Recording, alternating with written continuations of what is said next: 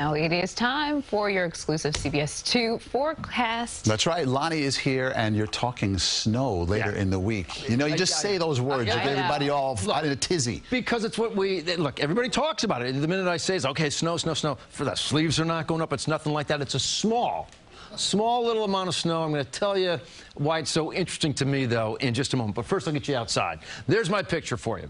We do have clouds overhead. The rain is getting closer to the city. I saw a little bit in, like, Rockland County, saw a little bit in Bergen County. 57 degrees right now, so it has been a mild day. And I made this point earlier. I want to stress it again. You are not going to get the cold air in conjunction with the rain. You get the rain first. The cold air that I'm watching comes in later. High temp today was 61. Good 14 degrees above the average of 47. What do you expect as we look ahead?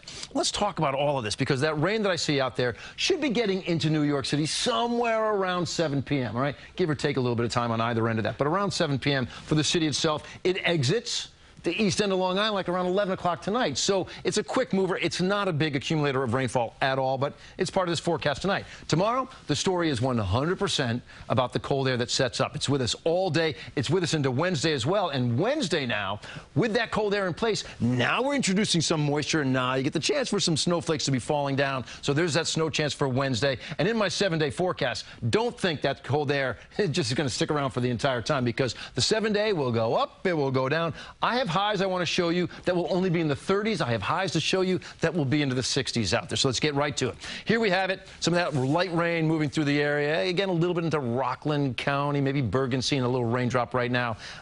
There's some heavier rain out around Binghamton, maybe a little bit of sleet north of that, but most of that's going north of our area. I think you're looking at some raindrops coming through tonight. Not a big amount of rain. Bigger picture will show you. That's actually just fine. Stop it right there. Mid-sized picture, if you will. It really tells the story. Yep, you've got this rain moving in. The cold air, this is not the cold air I'm watching, all right? I'm watching the cold air down here around West Virginia. That's what's going to be pushing in. And sure, you get the rain, you wait a few hours, and the cold air is in place, so you wake up tomorrow morning. The thermometer is reading 35 in New York City. You know, everybody's cold out there, but with that northwest wind, it's making the temperatures feel colder. Feels like 26 in the city. In fact, I mean, there's some folks north of the area that feel like you're in the teens, but nobody on the map is feeling like you're waking up tomorrow with a temperature that's above freezing. Temperatures may very well be above freezing, but the wind chill makes it feel worse out there. So you get to the afternoon, high temp 42, wind chill makes it feel like you're in the 30s all day long. Even colder come Wednesday, and sure enough, Wednesday, we have a snowfall prediction map.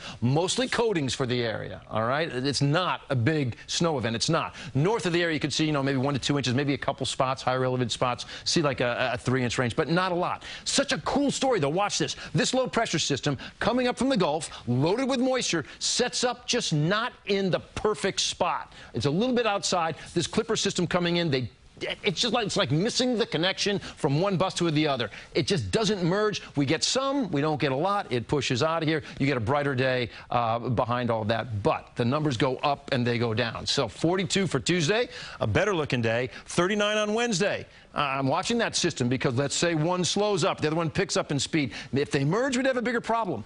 You are asking me for a forecast. I don't see them merging. I think it's a small event, but it's cold at only 39. And look at Saturday. 60 degrees again. So up and down, because it's not even officially winter yet.